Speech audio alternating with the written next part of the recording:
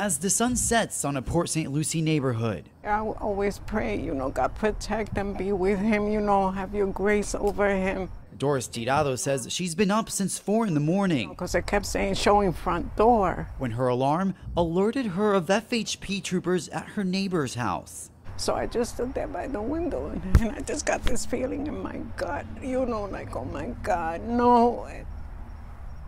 She says they were there to deliver the news of the accident to fallen trooper Fink's fiancé. He was so young and so full of life. That's incredibly unfair. Karen McCall didn't want her face shown, but says she's lived in the neighborhood for 50 years. Zachary was always waving at everybody, saying hi. He introduced himself when he moved in to everybody in the neighborhood. She says her and Fink would say hi to each other daily. How are you feeling right now, knowing that was him? My heart hurts because I know that he won't be there, but because I know that that's a life snuffed out that's so young that is way before its time. Fink was 26 years old, and as neighbors try and get some rest, their hearts are on those left behind. If by some chance a family may be watching this tonight, do you have a message for them?